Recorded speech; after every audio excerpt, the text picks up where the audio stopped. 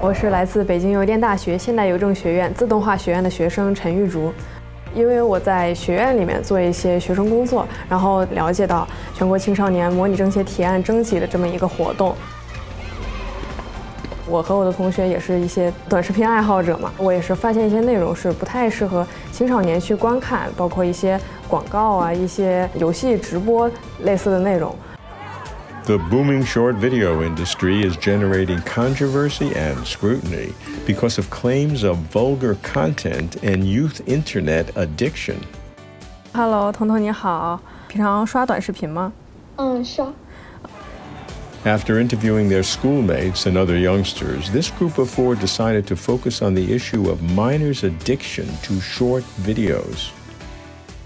所以我们认为就是可以通过政协提案的方式来促进国家会出台一些政策或者是方针。The Chinese People's Political Consultative Conference, or the CPPCC, is a platform on which leading representatives of all sectors of society participate in state affairs. In practice, CPPCC members serve as advisors to the government and to legislative and judicial organs, offering proposals on political, social, and technical issues.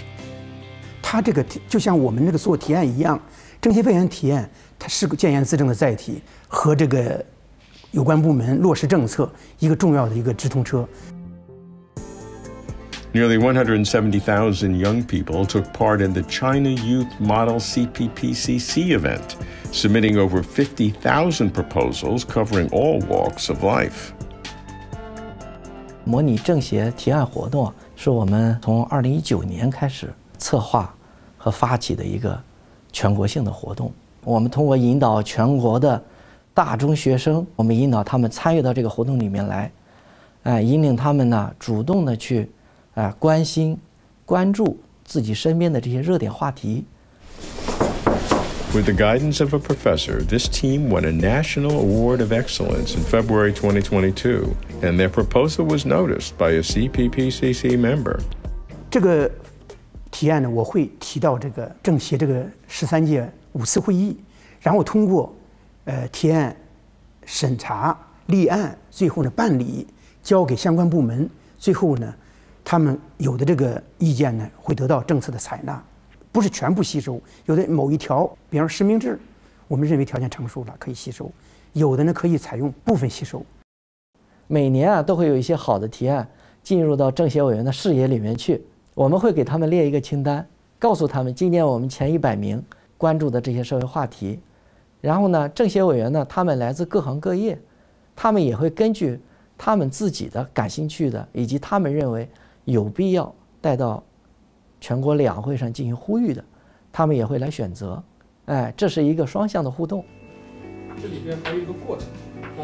Young people, like all Chinese citizens, can make their voices heard, their ideas taken seriously, their concerns addressed via multiple channels.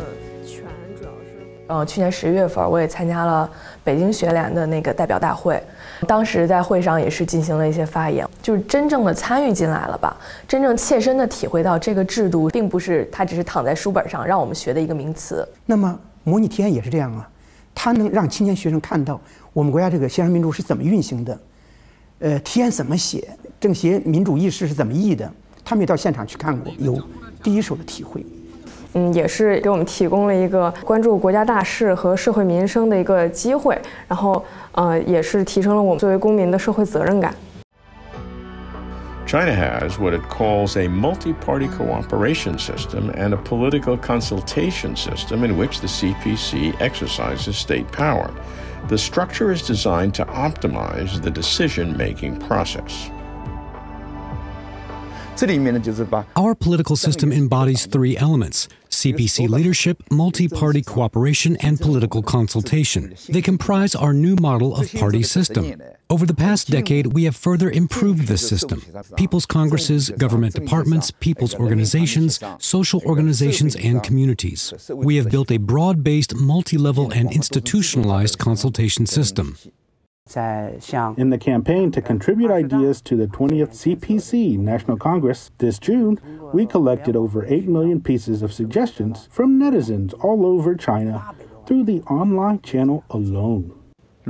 China's democratic consultation, I think, has four major sources. First, the best of traditional Chinese culture, aspiring for the common good, mutual understanding and inclusiveness, and seeking common ground while setting aside differences. Second, the United Front. We understand the complexity of China's national conditions and the need to pool the strength of all fronts to the full. Third, we built China through consultation. Fourth, reform and opening up to better promote the modernization drive and improve our mechanism of democracy. The whole process people's democracy in practice sees people's status as masters of the country. It is a combination of electoral democracy and consultative democracy, exemplified by the whole process covering all aspects of democratic elections, consultations, decision-making, management, and oversight. Released in December 2021, this white paper is the first government document on China's political system. It depicts what is called whole process people's democracy, a creation of the CPC. We call China's democracy people's democracy. It is a result of applying nationality theories of Marxism to China's actual conditions. When China was founded, why did we choose the five-star red flag? The one large star represents the Communist Party of China. Four smaller stars, now known as the people, back then referred to the working class, the peasantry, the urban petty bourgeoisie, and the national bourgeoisie. Based on its unique political system, economy, society, culture, and values, China has strived to forge a democratic paradigm that suits its own conditions.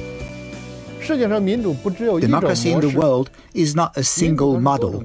It has diverse and various forms, since countries have different national conditions, historical cultures, traditions, and people's requirements. Hence, democracy should not be singular. It is not right to see democracy as a single Western standard. Over the past decade, China's democracy has seen tremendous growth. Modernization of China's system and capacity for governance, system of consultative democracy, program of rule of law, and whole process people's democracy represent four hallmarks in China's building of democratic politics over the past 10 years.